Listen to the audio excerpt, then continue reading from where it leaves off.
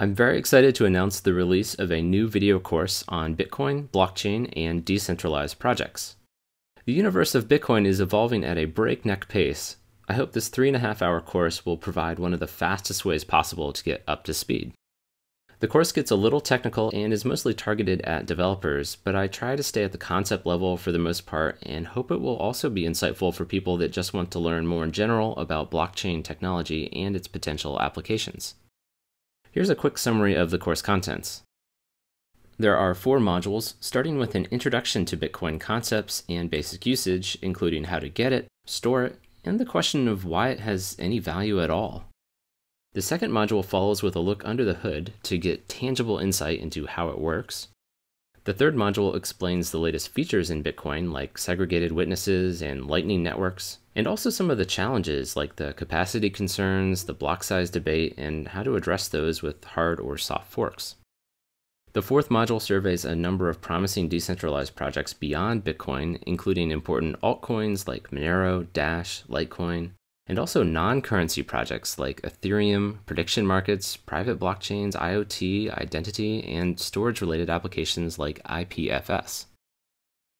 I do have to warn you that Pluralsight is paywalled, but you can get a free trial to watch 200 minutes of this 210-minute course. I'll also be posting several demo excerpts from the course, including how to use hardware wallets like Trezor, how to create and broadcast a transaction programmatically with the Bitcore JavaScript library, and how to create and use Aetherium contracts. The rest of this video will go into more detail about the course contents.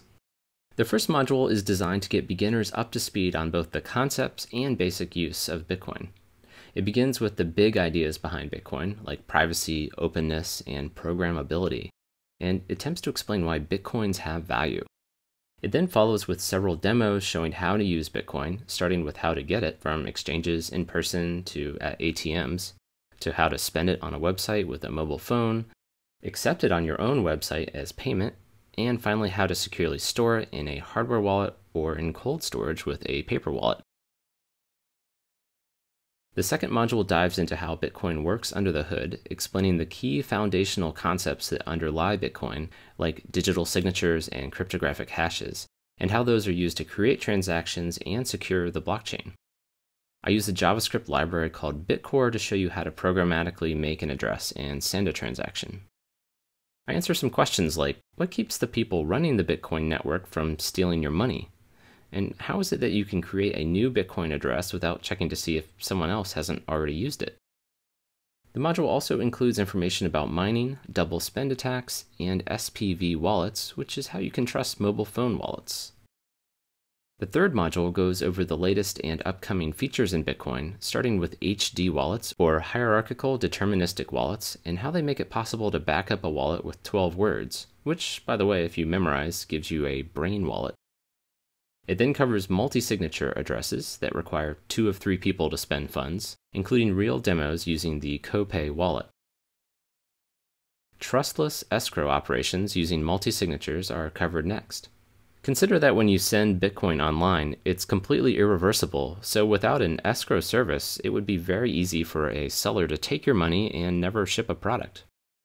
I review the current concerns with Bitcoin, including the block size debate, capacity limitations, and centralization pressures that seem to be threatening the very purpose of Bitcoin, decentralization. I talk about how fixes to these concerns might be implemented with soft or hard forks and the pros and cons of those routes. I give an overview of the latest new features like segregated witnesses, which might help with the capacity and block size debate, check lock time verify, and replace by fee, payment channels and lightning networks, which may increase capacity by orders of magnitude, and finally payment protocols that make online payments more secure, and the CoinJoin protocol that can improve privacy. The fourth module goes beyond Bitcoin to talk about important altcoins and many decentralized projects that aren't currencies at all. The module begins with some suggestions for how to compare all these different systems, explains the difference between altcoins, metacoins, and sidechains, and answers questions like, why aren't all these new ideas just being directly added to Bitcoin? I then survey alternatives to proof of work, the linchpin idea behind Bitcoin that allows anonymous strangers to reach consensus. While incredibly elegant, many criticize the energy required and the centralization pressures it creates. I then give a thorough introduction to proof of stake, the leading alternative to proof of work, explaining how it works and its lingering questions. Next, the module talks about private or permission blockchains, or ones that aren't completely open. These are being experimented with by banks, corporations, and even governments. I attempt to answer the question, is a private blockchain any different or better than a distributed database? And speaking of databases, I cover Tendermint, Ripple, and BigChainDB, three systems that strive to vastly improve the performance of Bitcoin by utilizing the results of decades of distributed database research. Moving on, the course discusses new systems that aim to improve privacy, including Monero, ring signatures, stealth addresses, and zero-knowledge proofs with zero cash. Stability-focused coins are covered next, including Digix, Tether, BitUSD, and MakerDAO. These systems hope to offer the benefits of digital currency, that is, easy and low-cost transfer, programmability, etc., with the stability of the US dollar. Then we dive into Aetherium, the first decentralized and open computer that promises to run unstoppable code, also called smart contracts. I give a demo of how to create and use smart contracts.